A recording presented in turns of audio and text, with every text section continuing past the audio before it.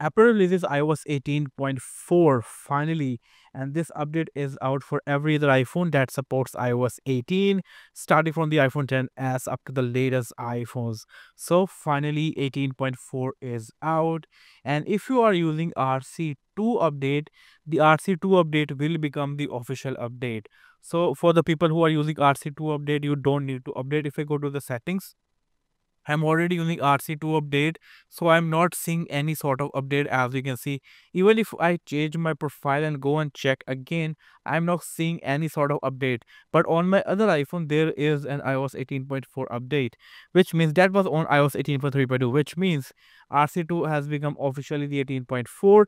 And if you are not using RC2, you are using any other update, you will get the update in the settings. So in this video, I'm going to talk about what is new in this update. But before that, let's talk about the build number over here. So build number is 22E240, as you can see, and here are the details that what is new in this update, and I'm going to talk about every other thing that what is new in this update. Now there are priority notifications, so let's start with the priority notifications. So when I go to the settings over here, let me do something like this and go to the I go to the notification over here. Now there are prioritized notifications, as you can see. Sorry, my phone is over here. As you can see, you can turn this off. What it basically do, it uses Apple Intelligence to give you the notifications that are important. As you can see, Apple Intelligence can show you notifications that may be important in a separate section on the lock screen, so you can catch up what you have missed. So they will be in a different section. Also, if you don't want any app to give you Apple Intelligence notifications, like prioritized notifications, you can turn that off from here. But it is over here, and I think it is going to be a very useful feature. I'm already testing this feature, and I will be like doing some sort of a review for this feature very soon on my channel. So yes, prioritized notifications are over here. Now moving to the next thing, Sketch is now available as an additional style option in Image Playground, allowing you to create gorgeous sketch drawings.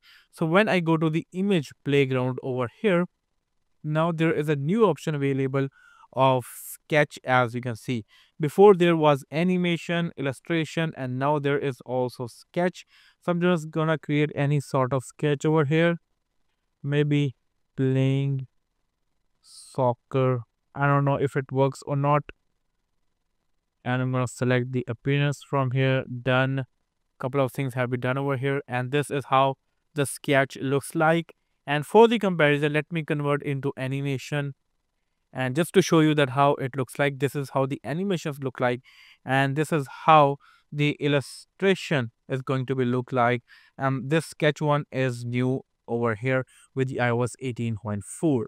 Now moving to another one, Apple Intelligence features support 8 additional languages, are 2 English locates, including English for India, Singapore, French, France, Canada, German for Germany, Italian for Italy, Japanese for Japan, Korean for South Korea, Portuguese for Brazil, Simplified Chinese, and Spanish for Spain, Latin America, and US.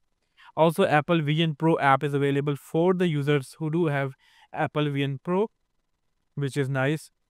Also, there are a lot of changes in the Apple News Plus. For example, there are recipes curated for many different dishes now available in the Apple News Plus. Recipe catalog allows you to browse or search to find perfect dish and save it to your saved recipes, and some more things available with the Apple News Plus.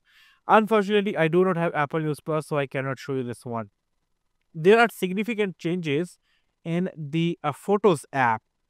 New filters to show or hide dead items, reorder items in the media types, consistent filtering option in all collections, and many more. So now I'm going to show you the changes, or all of some of the changes in the Photos app.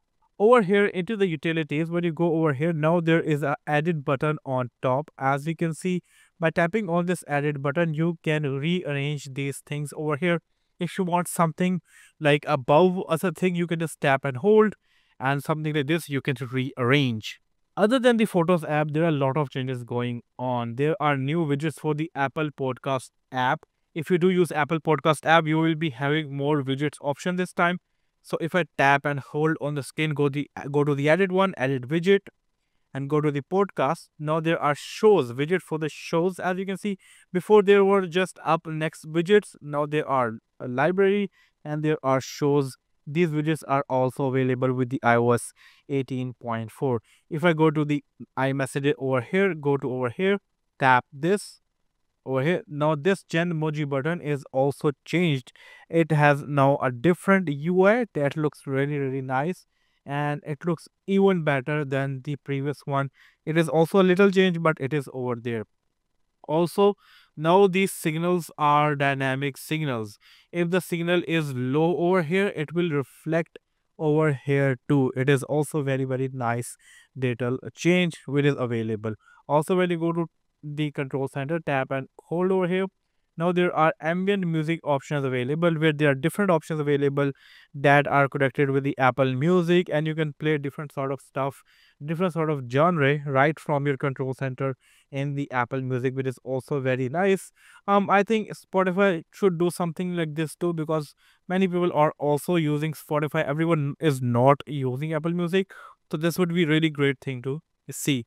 Also, when you go to the App Store over here, now you can resume or pause apps, downloading apps right from the App Store. So if I go and refresh over here, just to show you, I'm gonna like update this one over here.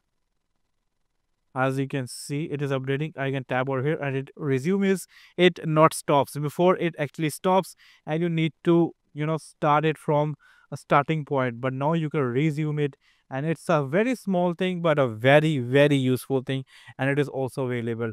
Also, when you go to the control center over here and the control over here, go all the way down over here. The UI of these icons is different from the iOS 18.3.2. Some icons over here like speak screen, dim flashing lights, hover key typing, these icons are also updated in the iOS 18.4, which is also a really nice change that is available over here.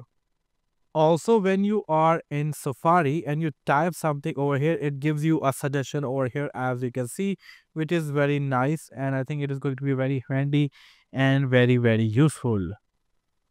These are some of the features that is available with the iOS 18.4. There are more, like if I go to over here and add a control over here, there are changes in the Apple Intelligence S32 over here too. And visual intelligence is available on the 15 Pro and 15 Pro Max. Basically, visual intelligence is iPhone 16 model feature, but now with the iOS 18.4, it is available on the iPhone 15 Pro and 15 Pro Max, which is also very nice to see. So these are some of the things that are available with the iOS 18.4. Since this is an RC2 update that has become the public update, I'm using this update for a while and things are working really fine. Definitely, I will be bringing a real world test video by tomorrow. So make sure to subscribe the channel for that video. And I will see you in my next video. Until that, take care. Peace out.